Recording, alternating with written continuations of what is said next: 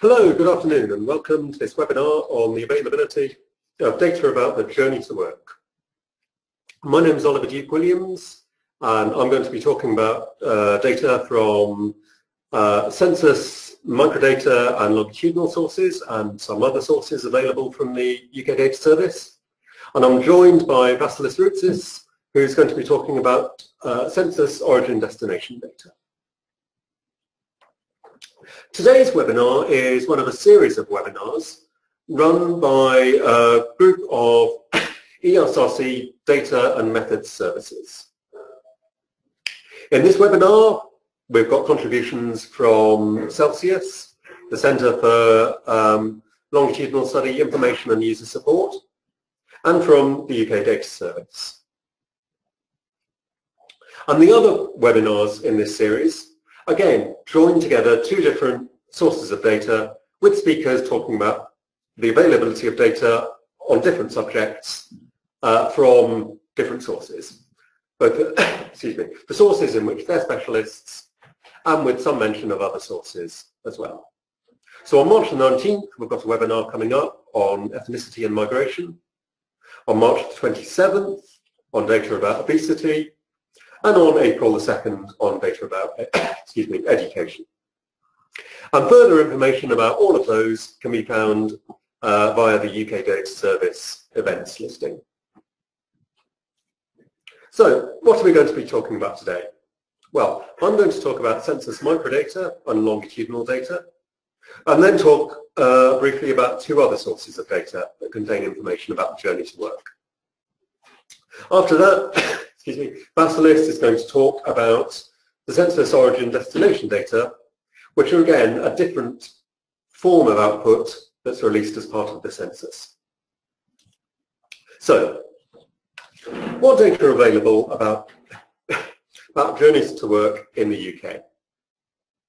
Well, before we even get on to considering that, I want to pose a question to you who are listening to the webinar. And that is, how do you usually travel to work or to your place of study? So you should see that on screen now, and we've got 5 possible answers. Okay, that seems to be settling down, so we'll close that poll now and show you the result. So what we can see is the largest group of people said they travelled by train or tube, and after that, bicycle was or on foot was the next largest mode of transport to work. In fact, this question is not as simple as it might initially seem. And these are some of the questions that might have occurred to you when you were trying to answer that. Do you use more than one form of transport to get to work? Do you combine your journey to work with other activities? Do you have different places of work on different days? Do you leave for work from different addresses on different days? I also thought about answering this question by seeing what Google recommended to me. So I typed into Google the search term commuting to see what sort of pictures it showed me. And according to these pictures, we see that people mostly travel to work by car or by train, some people by bicycle, some people walking.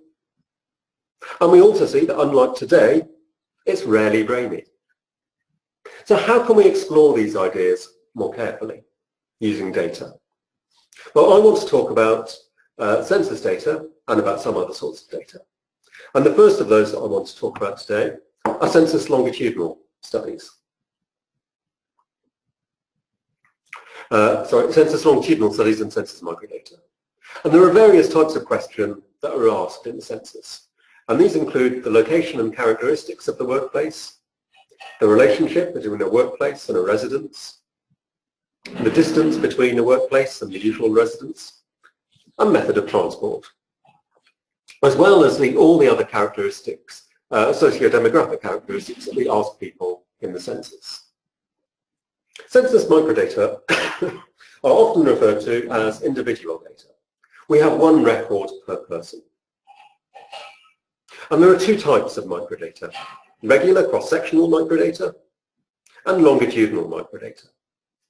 And they're broadly similar. They contain all of the original responses to the census from an individual, with the identifying characteristics such as name and address removed, and with some responses rounded. If we think first about the census microdata, I'm going to show you some information about what's available. There are various samples, and over time they've varied both in terms of sample size and access arrangements.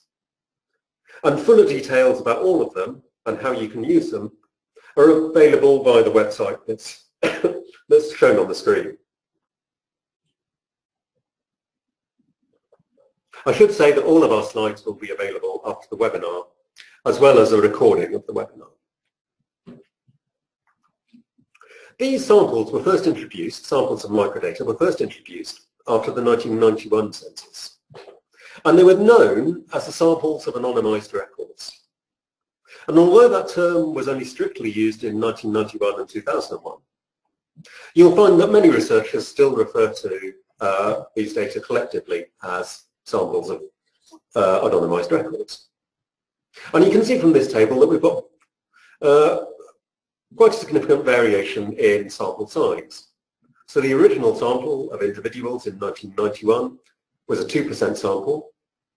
In 2001, there was a 5% sample available, and also, with more secure access, a 1% sample of households, which have more detail. Since 1991 and 2001, we've had both a new sample of microdata from the 2011 census and also, retrospectively, some samples produced from older censuses from 1961, 71 and 81. Those three older ones all have the same structure. There's a 1% open sample, which is useful for teaching, a 5% safeguarded sample of individuals, or 0.95% sample of households, and they're ideal for research and are very easy to use. There's also a 9% sample of individuals that's available via secure data services. And they're clearly richer than the 5% samples, but make more requirement on the user of how to register to use it. You have to be an accredited researcher. The sample sizes for 2011 are broadly similar. If we think about longitudinal data, I wanted to look first at the ONS Longitudinal Study. That was the first of the longitudinal census data sets that we had in England and Wales, that we had in the UK, and it focused on England and Wales. And it was a 1.1% sample of individuals. And that sample comes from selecting 4 birth dates throughout the year. 4 over 365 and a quarter gives us a sample rate of 1.1%. In the ONS Longitudinal Study, we've got census data from 1971 through to 2011, and there's some administrative data, and most notably, perhaps, mortality data. So when people in the sample have died, we get a linked record of their cause of death. There are also studies, similar studies in Scotland and in Northern Ireland. Both of them have bigger samples. The Scottish LS has a 5% sample, and it has census data from 1991 onwards. The Northern Ireland LS has a 28% sample, with census data from 1981 onwards. And both of them have more administrative data linked to them than the ONS LS does. And you can find information about all three of those from calls.ac.uk. If you want to use the longitudinal study, then we've got 2 access routes. You can either use them in person at a secure setting, or you can submit Stata or SPSS, etc. scripts to be run remotely by the support officers of the various studies. In both cases, no data can be transferred out of the secure setting until it's had disclosure clearance.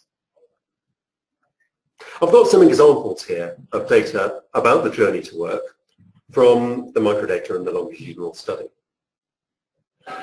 Firstly, this is a bar graph produced showing 2 modes of transport to work from the 2011 census microdata. So this image has a advance, I think. On the top, we've got users of bicycles, and on the bottom, we have people who walk to work. And it's worth noting that they've got different scales. But we can see that there's a considerable difference between men and women of users of both modes of transport.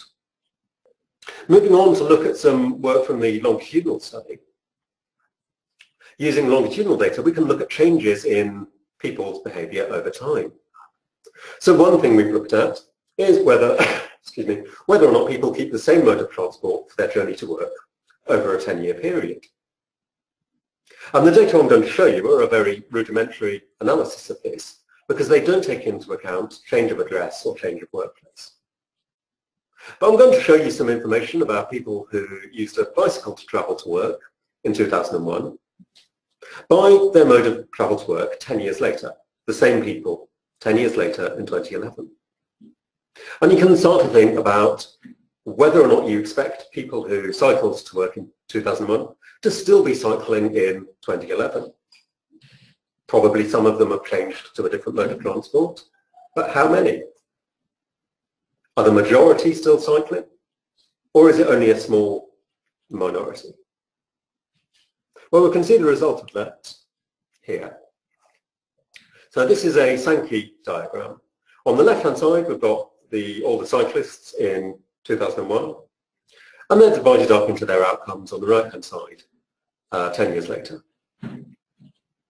So the largest single group of them have moved from cycling to work to using the car to get to work. The next largest group of people are those who are still cycling. But they're a small minority of the initial cyclists in 2001. We can look at this for more than just one mode of transport. So the table that I'm going to show you on the next page is arranged as shown on this slide. As rows, we've got mode of transport in 2001, and as columns, we've got mode of transport in 2011. The central diagonal are people who maintained the same mode of transport over a 10-year period. And here we have the result of that. So the central diagonal are people keeping the same mode of transport. And you can see towards the bottom and right that people who are still cycling 10 years later are 30% of the original cyclists. So that compares with a 34% rate for people travelling on foot, maintaining the same mode of transport. And at the other end of the spectrum, 82% of people who drove to work in 2001 also drove to work in 2011. The table's shaded by the most common 2011 outcome and the second most common 2011 outcome for each 2001 mode of transport. And you can see in almost all cases, regardless of what mode of transport people used to get to work in 2001, their most common mode of transport in 2011, 10 years later, was to use the car. The two exceptions to that are people who got the train or the tube to get to work. And we could take this idea forward, as I said, by considering more characteristics of these people.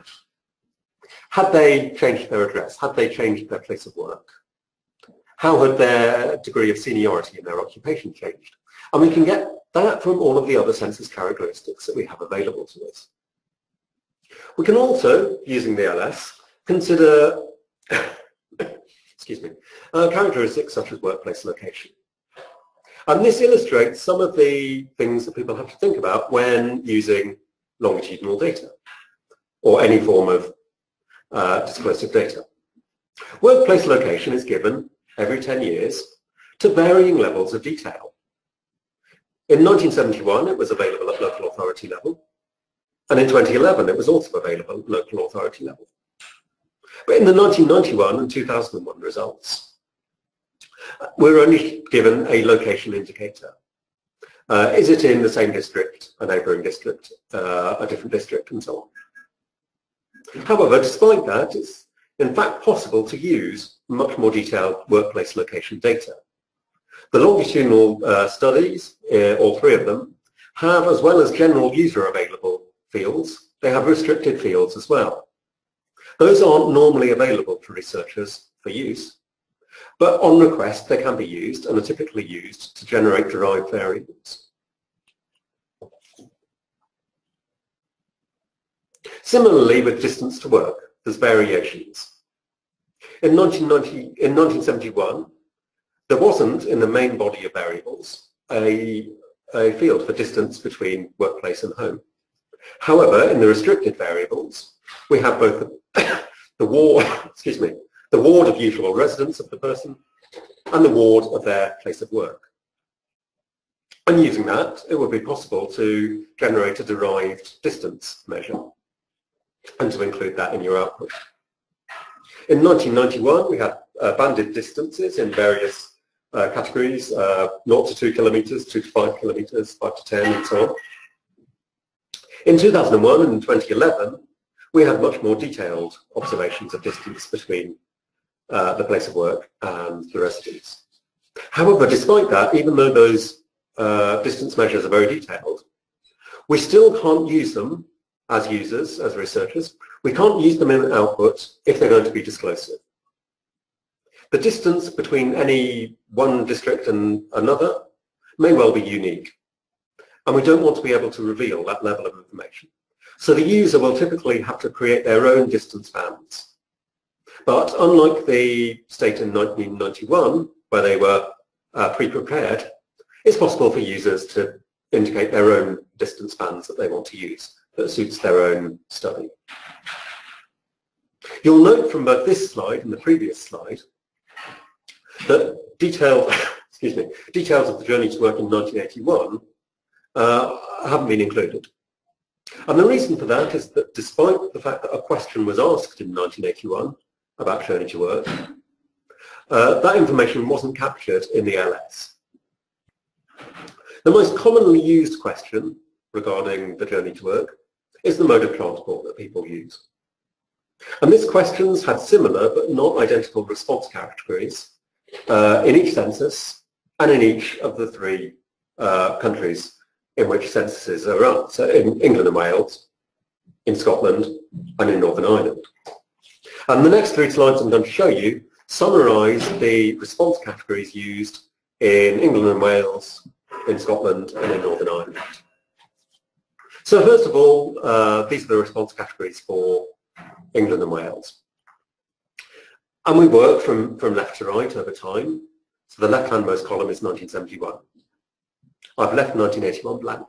And you can see that most of the categories are the same, albeit with slightly different wording. Although we do have some variations. So in 1971, there's only a single category for train, whereas in 1991 later, that's been separated into both a mainline train and an underground or light rail service. In 2001 and in 2011, we have taxi as a mode of transport, which wasn't included explicitly before. This table shows the response categories for Northern Ireland. You can see here that the data for Northern Ireland was captured in the 1981 LS sample. One of the notable things about the response categories in Northern Ireland is that in 1981 and in 1991, there's a difference between public transport buses and buses provided by employers. And so this demonstrates that the response categories are slightly different between different parts of the UK. The other element that's different for Northern Ireland is the row saying car or van pool. So that category isn't used elsewhere in England and Wales or in Scotland. If you are part of a carpool, then in England and Wales you'd be recorded as being a passenger or perhaps a driver in a car or van. Finally, these are the response categories used in the SLS in Scotland, and you can see again those are very similar to the other sets of categories, and again we see taxi coming in 2001. And there have been variations over time in all of them in the way that people who work at home have been recorded. I now want to talk about 2 other data sets that may be of interest to people who want to do research on the journey to work. The first of these is the National Travel Survey. This is a very long-running study. The first survey was conducted in 1965, and follow-up surveys were done with various intervals. But in recent years, it's been conducted on an annual basis. And the difference between the National Travel Survey and the census is quite significant. The National Travel Survey is based on detailed travel diaries completed by people, talking about their journey to work and many aspects of their journey to work and other trips that they make. And I've copied a quote from some of the documentation here. The National Travel Survey is primarily designed to measure long-term trends in travel and is not suitable for monitoring short-term trends or year-on-year changes. So it's a very different sort of beast to the census. The National Travel Survey provides microdata, and this is available via the UK Data Service. And it focuses on 5 different elements of journeys: on households, on vehicles that are available, on individuals, on specific trips, and then on stages within those trips. And this is especially relevant for multi-purpose trips. I mentioned at the beginning when I asked you how people got to work, that it's not necessarily a simple question. And people might make journeys that involve more than one activity. Going to work, doing some shopping, or attending a relative who needs care on the way home, or collecting a child from school, etc. The way the data are constructed, we can then generate aggregates of data across these different categories of microdata. And data are typically produced for a multi-year period in order to get a large enough sample size. I've got one output that I generated from the National Travel Survey here to show you. So this is for data from 2002 to 2016, which is the most recent phase of the National Travel Survey, and this gets updated when new data are available. And it's showing as rows the mode of transport used, and as columns the stage within a given trip. So some trips have one stage, other trips have more than one stage. We can see that for the first stage within a trip, which might be the only stage, I should have highlighted the cell above this, I'm sorry. The most common transport mode used was being a driver in a car.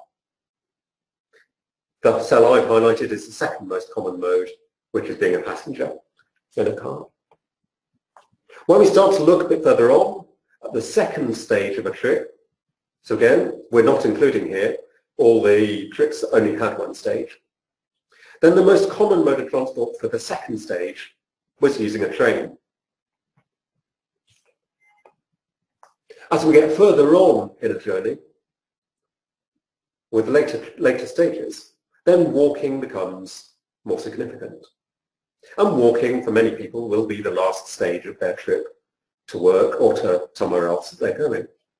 But you can see from the totals at the bottom that as the number of trips increases, so we're dealing with a smaller and smaller number of trips. Understanding Society is one of UK Data Services' major data sets that it supports. And again, it's a longitudinal study collected from individuals in a sample of UK households. And it collects a large number, it asks a large number of questions to panel members. And some of them, many of them, include information that's relevant to the journey to work. So this page here highlights questions that are asked that relate to transport and the environment. And those include questions about commuting behaviour, about mode of travel, and about other elements that might be relevant to the journey to work, such as people's attitudes towards the environment. It's also possible within Understanding Society before we get around to using the data, to search for various different sorts of field. So here, these are the results of using the search term transport, and we can see a large number of different questions are relevant. And this list continues to scroll down the page. I've picked just one of those, and this is a page generated from the documentation, so it's just showing us overall figures.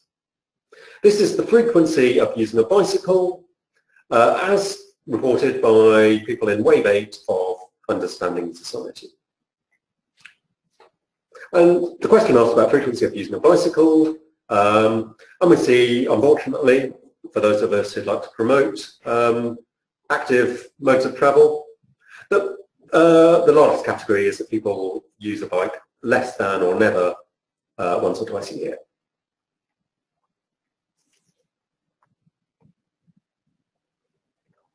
So I've talked about four groups of data: longitudinal census data, census microdata, Understanding Society, and the National Travel Survey. And most of those are available via the UK Data Service with different sorts of license arrangements. So for example, census microdata have open, registered and secure variants, and similarly with the National Travel Survey, there's registered, special license and secure variants. And as we move through those categories, the data become more detailed, but require a greater level of training and authentication of the person using the data. The longitudinal data are included in the UK Data Service catalogue if you explore the holdings, but with a pointer to where you can actually get a hold of the data. The CALLS AC UK website gives information about all three of the studies, and they all have their own individual websites which give further detail and information about how to use them. To use the longitudinal data, you need to be an accredited researcher and to have your project approved for use. And now I'm going to hand over to Vasilis, who's going to talk about another one of the census data sets, to the census origin destination data. Okay, thank you, Oli. So I'm going to briefly talk to you about journey to work data that is derived from the UK censuses, explain some of the main characteristics, as well as show you how to access some of this data by the UK Data Service website. So usually in our language, we use the term flow data instead of journey data. So what are flow data? Flow data are also known as interaction or origin destination data, and they consist of counts of flows between two locations. They are produced at different spatial scales, sometimes associated with various aggregate and pseudo-spatial areas like overseas, work at home, workshop store, and others. So the data sets available from 1981, 1991, 2001, and the latest 2011 census. So all types of census data stem from questions that derive from the census questionnaire. So regarding the workplace tables, these are based on question 40, which is in your main job, what is the address of your workplace? So all flow data from 1981, 1991, and 2001 censuses are publicly available to anyone interested in them. Data from 2011 is a bit more complicated because they involve multiple levels of access based on trade-offs between spatial and attribute detail. These factors determine the table granularity and thus the required level of access. The three levels of accesses are the public level, which is available via ONS, Longitudinal Web, and the UK Data Service. The safeguarding, which is available through the UKDS to all members of academia, local and central government, NHS. And the secure level, which requires approved researchers to register through the approved research scheme via the ONS Secure Research Service, which was formerly known as VML or Virtual Microdata Laboratory. So now this slide shows some of the most common geography levels of which workplace tables consist of. It will help you understand the level of the spatial detail of the available information. The geography levels can range from a few hundred areas, as in the case of the local authority districts, to more than 200,000 for output areas. Therefore, the lower the geography level, the more accurate and granular the picture we get for specific areas within the UK. So along with the spatial detail, the census tables are defined by the variable detail as well. So in this slide, you can see some indicative variables most commonly found in workplace census flow data. So for example, it's age, country of birth, national statistics, socioeconomic classification, ethnic group, industry, and so on. So the types of table counts are based upon the variables detail. The most simple flow data table is a flow headcount table. These consist of simple totals of people as seen in the case of WF01B UK. The slide provides information on how to distinguish and understand flow data by their code names. A slightly more complicated table is a univariate table. It relates to just one single variable. In this slide, it refers to an age variable of people aged 16 and over. So the most complex and more granular tables are the multivariate tables, where one variable is cross-classified by at least another. In this case, the method of travel to work variable is cross-classified by two variables, sex and age. So this is probably the most granular table we currently have, at least in terms of variable detail. It was originally a commission table, but ONS released it as a safeguard as well. So based upon the spatial, variable, and count type levels, the workplace tables are classified in a way as shown on this slide's security classification schema. You can see that the less detailed local authority headcount tables are publicly available, whereas on the other hand, the much more detailed output area multivariate tables are secured and accessible only to approved researchers. So time for some basic stats. So the total number of public and thus safeguarded flow data tables that are posted on Wiki are 290. Of those, 108 are workplace tables, of which 94 are 2011 census, 85 of them being safeguarding, and just 9 being public tables. So the vast majority of the workplace tables are univariate. There are a few headcount tables and just 3 multivariate safeguarded, which are all were initially commission tables that were later released as safeguarding. So briefly, how to access the data. To access the census data, the flow census data, you need to visit the UK Data Service website, click on the census data, and as soon as the next page loads, you click on the flow data from the quick access panel on the right-hand side of the screen. So on the next table, the next page, you click on Wiki, that will lead you to the main website. So there are 2 main routes to the available data.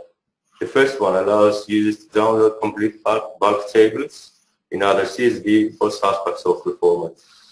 The other option allows users to run flexible queries and retrieve subsets of tables based, for example, on particular areas and or specific attributes.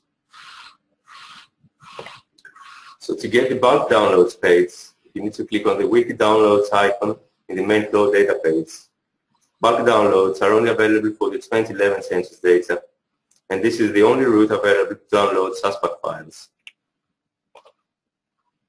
To query the database and retrieve subsets, click on the Wiki icon as shown in this slide, and the data selection, select the commuting and journey to education data.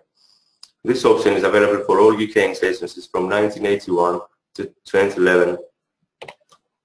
So a reminder that if you wish to download safeguarding data through Wiki, then you need to log in using your UK institutional account, and you need to have already registered with the UK Data Service and have already accepted the end user license. In any other case, the safeguarded tables will be grayed out and you will be unable to download any safeguarded data. Finally, these are some links that you might find useful. As always, you will receive those once the webinar is over. Yes, we'll circulate details of where you can get the slides after the webinar, but it will be via the UK Data Service website. Okay, so thank you, Vasilis. So question was, we've got some questions from users. So first of all, whilst we were running the poll, there's a question about whether or not it was possible to make multiple selections about mode of transport to work. And the poll that we did, we tried to replicate the question asked in the UK census forms as far as possible. And those census forms only allow you to tick one mode of transport. Excuse me. Questions about mode of transport to work are asked in many censuses, and other censuses in different countries allow you to tick more than one mode of transport in some cases. For example, the Australian census allows you to tick all that apply. However, in the case of the UK, we can only pick one. But that's just the census. In other data sets, such as the National Travel Survey, it allows respondents to give a very detailed answer about what's available to them, about what modes of transport they use. So I talked in discussing the mode of transport, in discussing the National Travel Survey, that we can split trips into multiple stages. And each of those stages in a trip can have a different mode of transport. One further thing that might be worth mentioning in that regard in terms of the census is that we can also do mode of transport by whether or not a household has cars available, which gives some idea about alternative modes of transport that might be available to people. Another question we've got is to ask, I'd like to be able to relate travel mode data to some measure of health. Do the data sets have any measure of physical and or mental well-being? I'll start, I think, with, excuse me, with understanding society. And understanding society in some of its waves has got very detailed biomarker information. So that's with clinical observations made through blood tests and similar measures. And that gives very detailed health information about individuals. So that can be related to information elsewhere in understanding society about the journey to work. In terms of the census, the health information in the census is somewhat limited. We have self-reported general health, and we have, again, self-reported, do you have an illness that is limiting, a long-term illness that's limiting in everyday life. And we can relate both of those ideas to mode of transport used. As I mentioned in the longitudinal study, we also have mortality. So we can see both the fact that someone has died, and we know the age at which they've died, but we also know their cause of death. And so we can relate that directly in the LS to the proportion of people, to the mode of transport used by people. So if you're interested perhaps in death due to various diseases related to pollution, I have no idea whether the numbers are large enough to study, but we might be able to disaggregate different modes of transport used by deaths through respiratory disease and so on. Another question we've got, can you clarify what 1% meant in the data? Is 1% of the population in England, is it 1% of the population in England who took the survey? There's a couple of places where this was mentioned, so I'll just go back up the slide to where I was talking about sample sizes. So in terms of the census that Vasilis was talking about, the census is a mandatory instrument, so everyone should complete it. In practice, not everyone does, but the response rate is in the high 90s. So when I was talking about the samples of anonymized records and the longitudinal study, I mentioned 1% samples here for the 91LS and a 1.1% sample for the longitudinal study. And those are both samples of people who've completed their census form, in effect. The construction of the ONS sample is slightly different. The ONS Longitudinal Study is slightly different because it can ingest individuals' from information in the NHS, but broadly it's people who've completed their census form. If we assume that to be the whole population, then it's 1% of the whole population of England and Wales. In practice, it's 1% of almost the whole population of England and Wales. Okay.